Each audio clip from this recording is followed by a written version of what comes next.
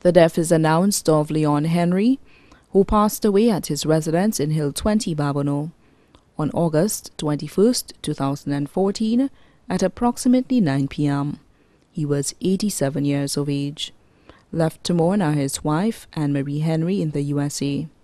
3 sons, George Valence Henry in the USA, Lawrence Henry of Hill 20, Babonneau, Kenneth Henry of Hill 20, Babonneau. 2 daughters, Griselda Matty in the USA, Robertina Willis in the USA. 12 grandchildren, 1 great-grandchild.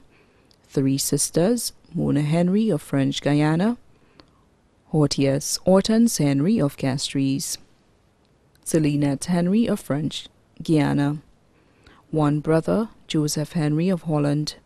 3 stepchildren, Elizabeth Adams and family in the USA, Cecilia Lucien and family of Jiwa Kako, Joseph Popo and family of Hill 20.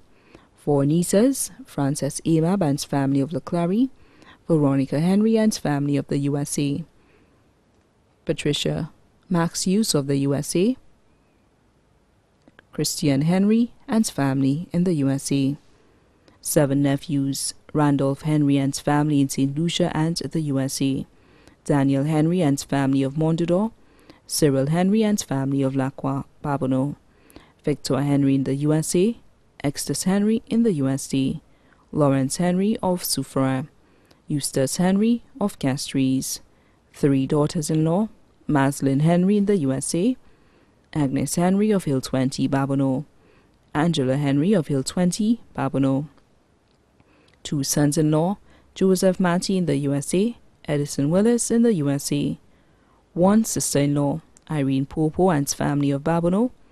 Also left to mourn, the Dorius family of Babonneau and the USA, the Popo family of Babonneau and the USA, Andrina Charles and the Charles family of Jiwa Kako, members of the Babonneau Deliverance Pentecostal Church.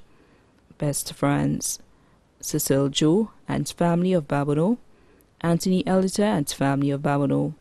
Caretakers of the NICE program, especially Catalina Cadet and Patricia Leon. Many other relatives and friends, too numerous to mention. The funeral service of the late Leon Henry will be held at the Babonneau Deliverance Pentecostal Church on Saturday, August 30th, 2014 at 2 p.m.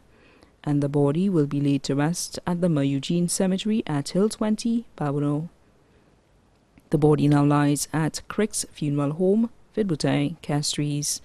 May his soul rest in peace.